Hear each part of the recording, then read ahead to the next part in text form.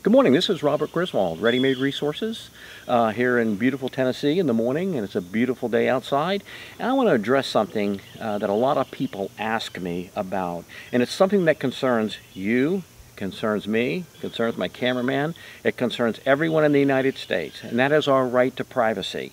More and more we are seeing this right to privacy, which is a guaranteed right, that we have a right to be secure in our papers and possessions, that no one is allowed to snoop upon them without a warrant and due process, all those things that we hold dear. And yet today, more and more, we're seeing our right to privacy, our private emails, and other things that we do being violated. People taking the information we send that we expect to be private, and they're using it for marketing, they're using it for whatever nefarious purposes they want to.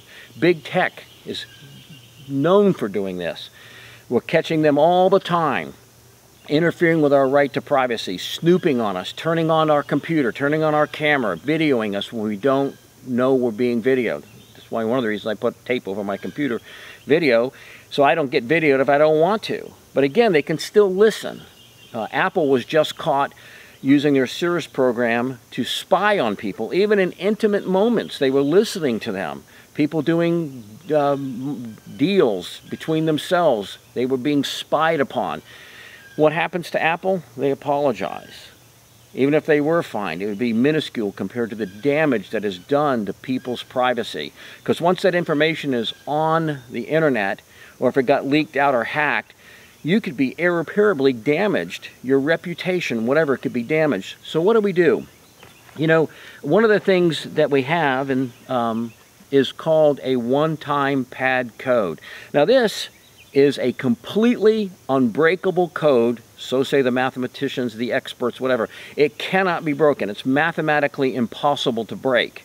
So I'd like to just describe to you what it is, how you can use it, how it can be used to protect your data, and so that you could send a message.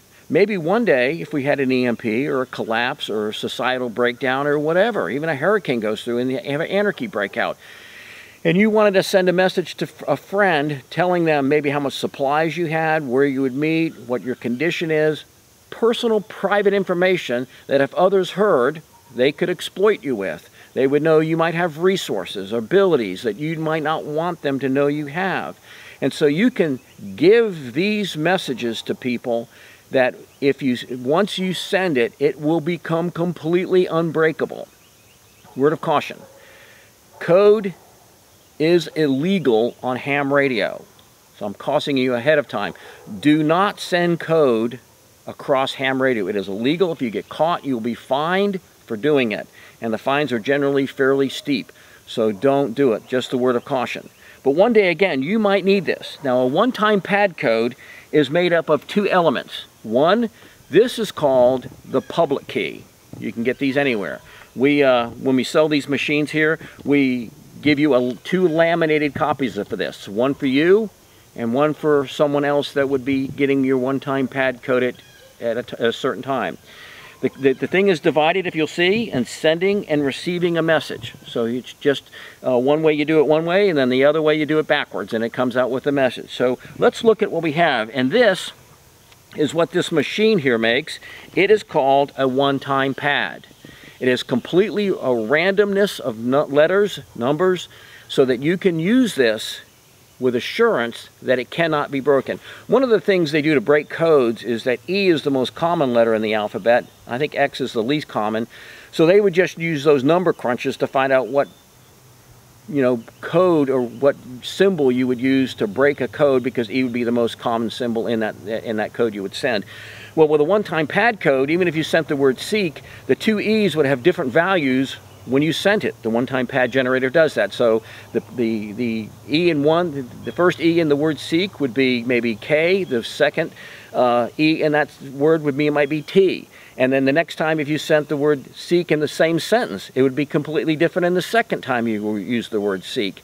So it is completely an unbreakable code. You can send this with reasonable assurance that you will not, or no one will be able to decipher what you're saying. After all, we are guaranteed this right to privacy.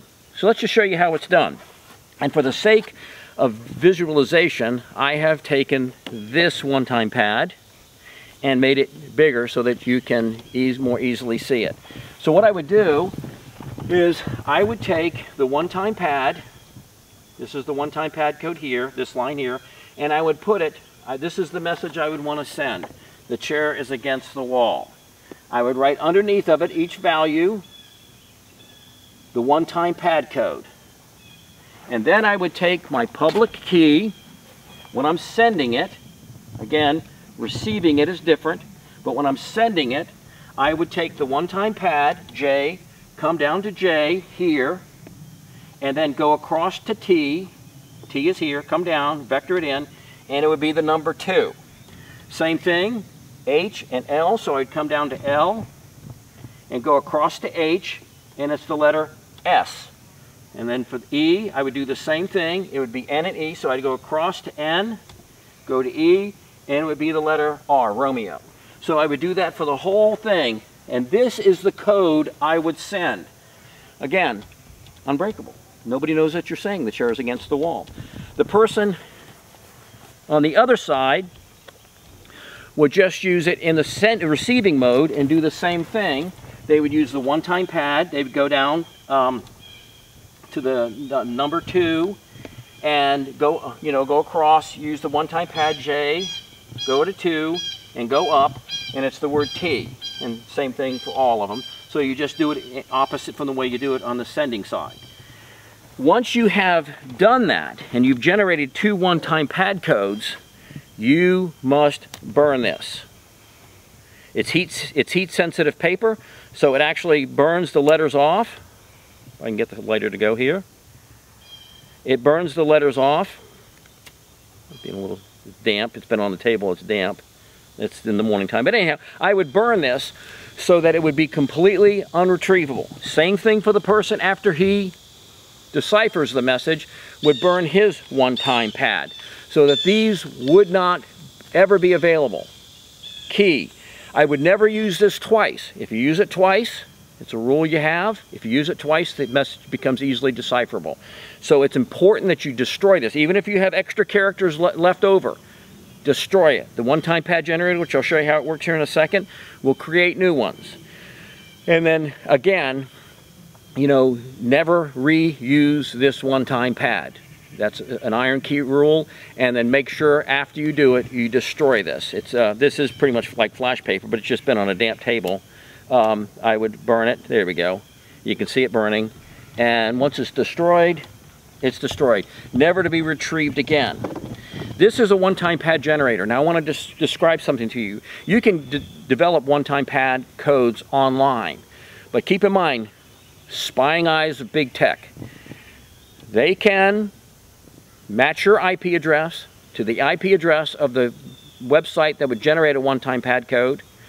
Once you generate that one-time pad, it's assigned to your IP address, so they would know what you have, and that could be broken. That's the beauty of this machine here by Partisan Labs. It is a machine that generates one-time pads. I can do it up to 250, 500, or 1,000 characters. It runs on 2 batteries. And to do it, all I do is push this button here, turn it on. It's on.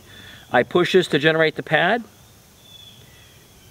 It's generating it right now. You can see the orange light flashing. It turns green. I push this, and it just generated a one-time pad. Now this isn't good because I need 2 of them. So for the next 5 minutes, I can generate as many of these one-time pads as I need to, and they're all identical. As soon as I turn the machine off or go past 5 minutes, this one-time pad code is lost forever. It can never be regenerated. It is what's used completely random entropy is what they call it, and so it is completely random. Your brain can't do that. You have patterns in your brain that you'll follow, and it becomes easily breakable.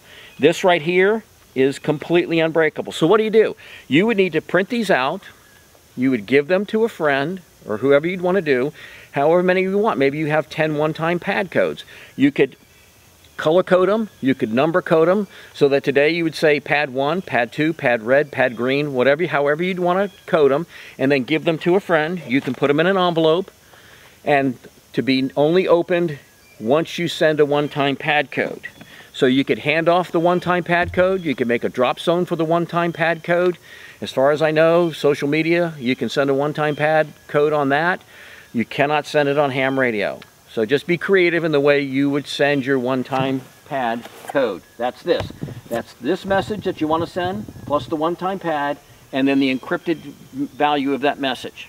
And then again, you just work it backwards.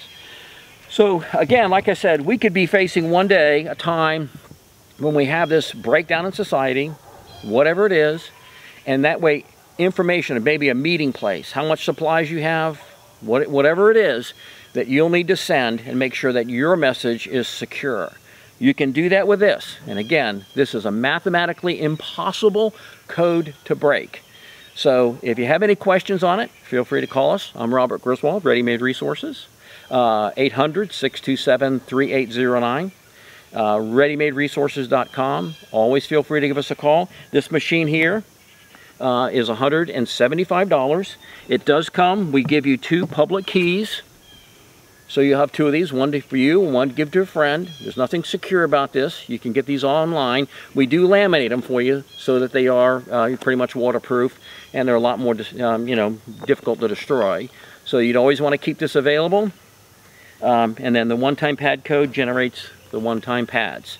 Anyhow, if you have any questions concerning this, feel free to give me a call. Robert Griswold, again, 800-627-3809. We'd be more than glad to answer any questions you have. Be safe and be secure in your information. Thank you very much. Signing off, Robert Griswold.